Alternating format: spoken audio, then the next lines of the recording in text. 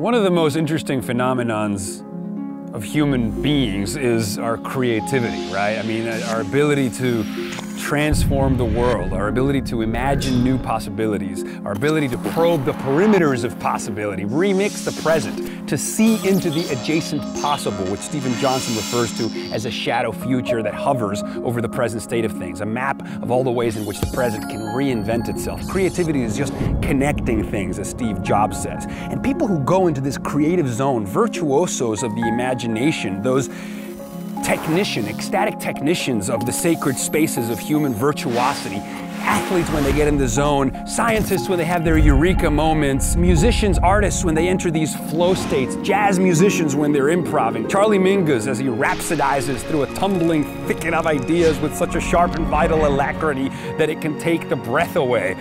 These flow states are finally starting to be understood thanks to neuroscience. The part of the brain responsible for self-editing literally goes dim.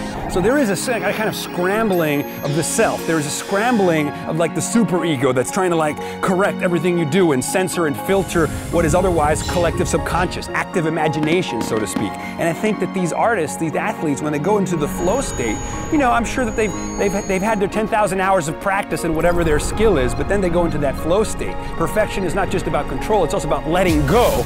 They shut down their lateral prefrontal cortex and they enter the realm of the numinous, the realm of the imaginal, the realm where the dream becomes real. You know, that space, that headspace of flow is the place where dreams are born.